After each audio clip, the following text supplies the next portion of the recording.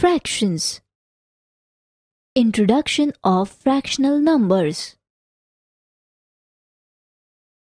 Ananya ordered a pizza for herself and she sat down to eat. This is a whole. It is denoted by 1. A friend joined her. She had to cut it into 2 equal parts.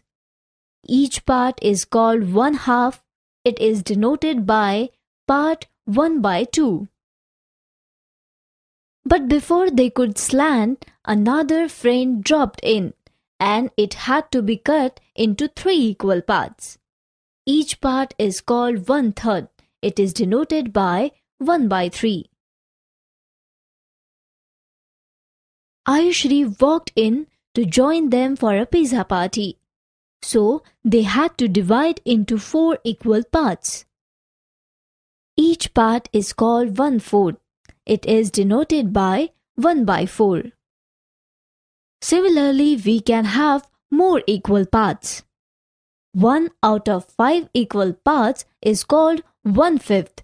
It is denoted by 1/5. 1 out of 6 equal parts is called 1/6. It is denoted by 1/6. 1 out of 7 equal parts is called 1/7. It is denoted by 1/7.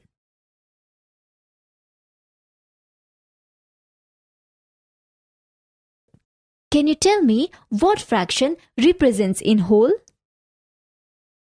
From the figures, it is clear that the number of colored parts is the same as the number of equal parts.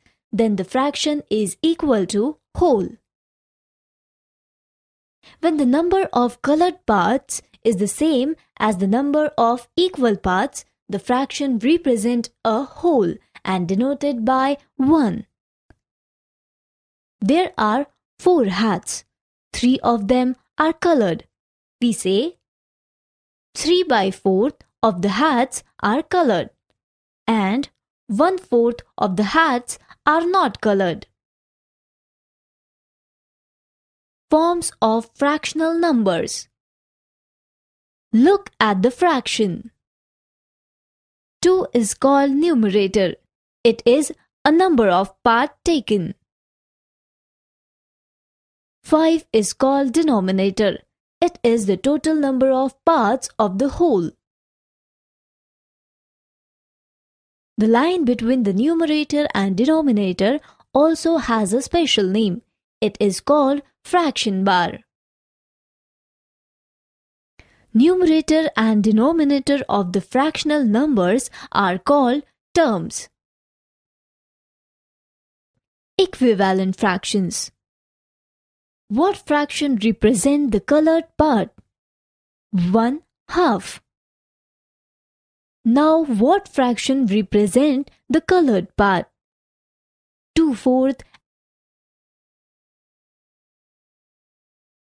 Now what part is the colored part? 3/6. The fractions 1/2, 2/4 and 3/6 indicates the equal parts of the whole. The group of fractions which represent the same part of an object through different numerals are called equivalent fractions. Now we know about equivalent fractions. Now tell me how to find equivalent fractions. It's very easy. We multiply or divide the term of a fraction by same number.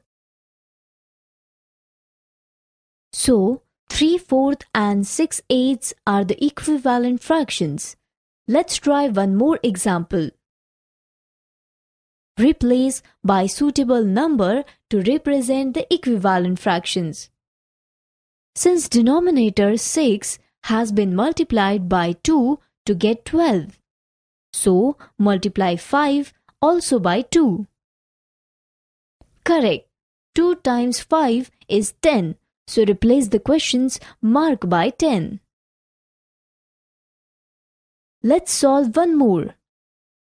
Since numerator 10 has been divided by 2 to get 5, So 16 is also divided by 2 and we get 8.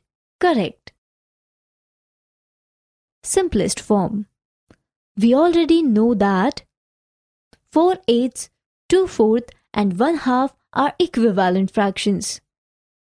If 4/8 is divided by 4, then we get 1/2. 1/2 is the simplest numeral because there is no number except 1 that will divide exactly both numerator and denominator. Comparing and ordering fractions. Let's compare the group of fractions. It is clear from the figure 0/4 is smallest fractional numbers and 4/4 is the greatest. So we write from smallest to greatest numbers.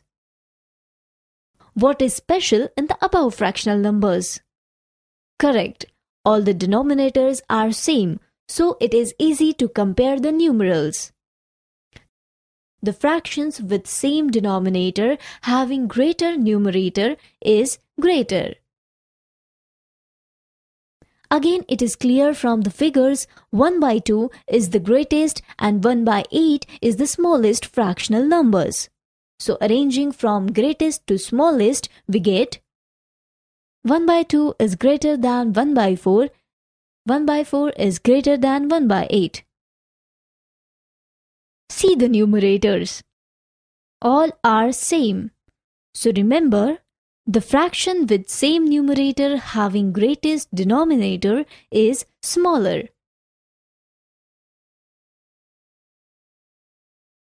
Now you are able to compare the fractions of same numerator, same denominator.